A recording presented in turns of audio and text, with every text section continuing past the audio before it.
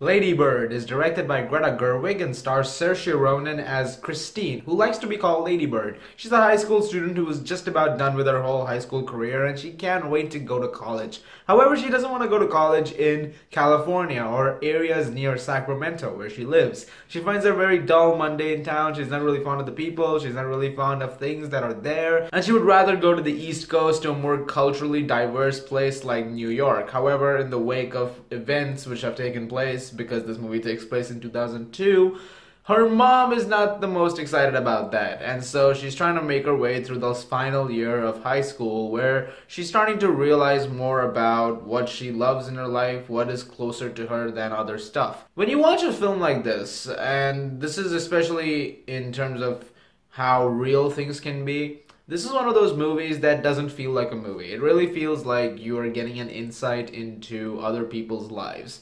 Because so much of this film feels natural. It doesn't feel like you're seeing Lady Bird's life. You feel like you're actually seeing a person's life on screen. And it feels so natural that you believe the characters for who they are. This movie was quite refreshing that way because it's a coming-of-age story. This was easily a genre that could go in many different ways. Well, specifically similar ways which they usually go through, which is boy meets girl or girl meets boy and they fall in love and it's about this relationship before high school's over. The movie does have relationships in it, but it's not the focus. I mean, there is a focus on one relationship, and that is between Lady Bird and her mother.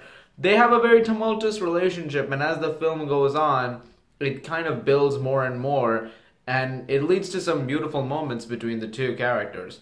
Because there is a divide between the two. She has her dad, who is this nice guy who always says yes to everything. And he's the guy who's always there for her in terms of the happy stuff. But every time it comes to her mom is more, well, strict. She's more stoic in terms of things. And so she's not completely okay with that at times because her mom doesn't want her to apply to the East Coast colleges, and she gets very upset that if she tries to do something like that because of things like finance, etc. And those kind of themes are very relevant because people have had that. You know, I've had that time where sometimes you try to tell something and you're like, okay, I'm getting across to you. Why am I not getting across to you? Like, come on. Can we not find middle ground here somewhere? The film is also surprisingly really funny. It raises some very funny things that, well, make you laugh. And they were really quite effective. One of the funniest things, and one of the things that, I mean, is so self-aware, is she's talking about trying to go to a liberal arts college in the East Coast, preferably New York City. And she looks to her friend and says, hey, do you think I'll get into Sarah Lawrence? I mean, my mom says I won't.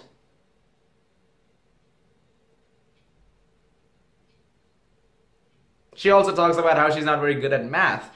I was not very good at math. I would sometimes have conversations with my parents. I'd be like, you were good at math, you were good at math, I'm not good at math. What went wrong here? Like, how is it that you guys are good at math? Because she says that my mom's good at math, my dad's good at math, my brother's good at math, he has a degree in math, but I'm not good at math. What's going on here? Like, yeah, that's what happened with me.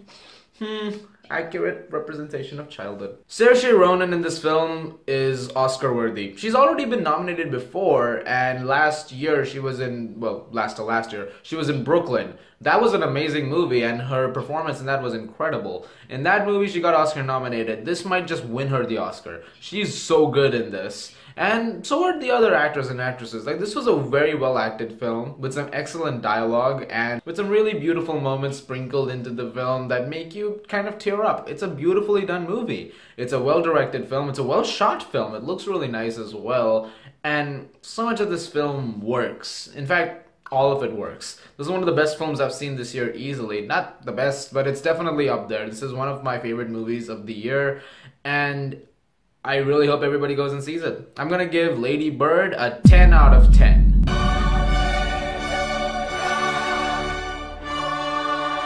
Guys, thank you so much as always for watching. Look forward to my review of the Florida Project. I saw that as well, and I'm looking forward to talking about that. And look forward to tomorrow for my review of Coco. That's gonna be fun. I'm excited about that as well. You guys are the best, and as always, if you like this, please do subscribe, and I'll see you guys at the movies.